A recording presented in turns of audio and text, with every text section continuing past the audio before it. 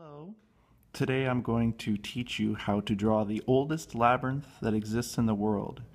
Labyrinths are even older than mazes. Mazes have dead ends and force you to make decisions. A labyrinth is a single pathway that winds its way to a center.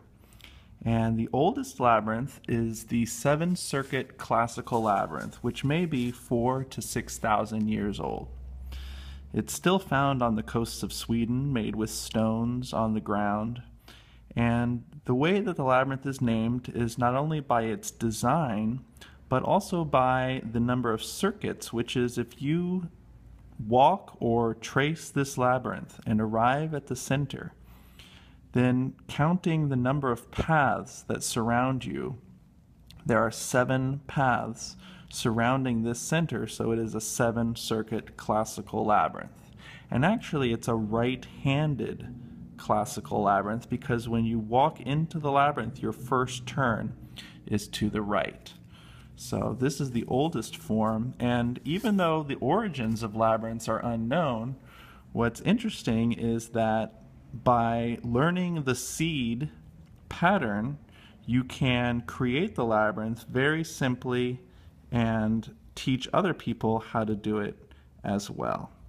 So to begin, you need to draw a plus sign, and you need to do it kind of in the bottom 1/3 of your paper because you need a little more room above the plus sign than below it.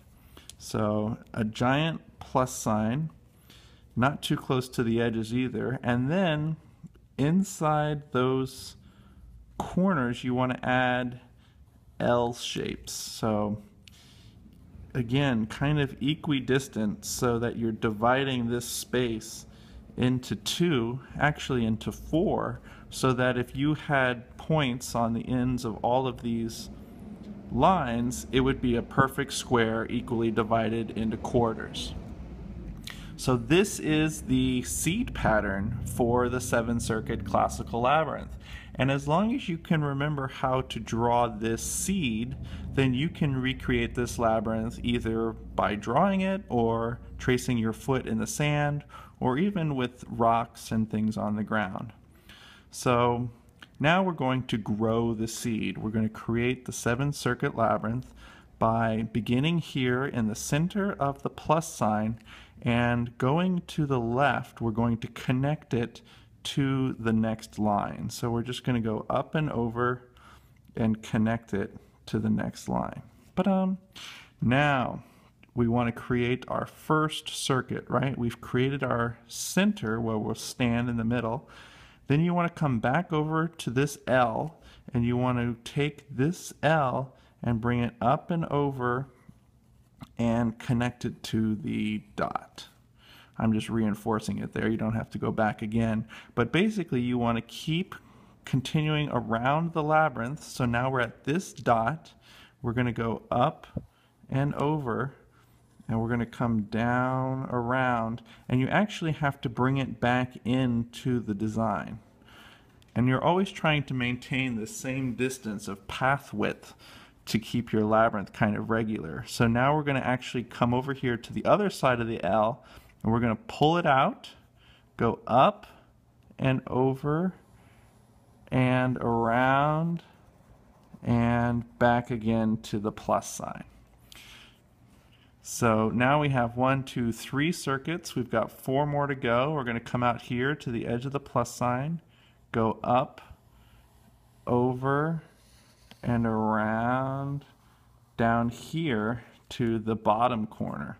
Now it's kind of like drawing a rainbow. You always want to start on the same edge and keep going up and over and around and back down again. And this time we're going to connect to the dot. So I've got 2 more to go. We're going to come back again, keep going around and around. So this time I'm going to take the dot. Next time I'm going to take this L, but this time I'm going to take the dot and go out, up, around, over, and back again to connect. And this time you have to bring it up into the pattern again.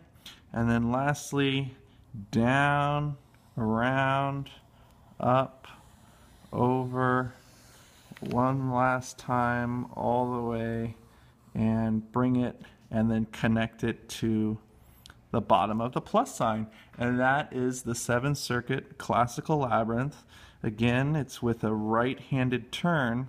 And what's interesting, you know, if you wanted to create this on the ground, then you were painting it or something, you have to realize that there are 7 circuits. So if this is 1 foot across here, 1 foot, then going here would be 2, 3, 4, 5, 6, 7, 8 feet, and then again 7 more paths over here, 9, 10, 11, 12, 13, 14, 15.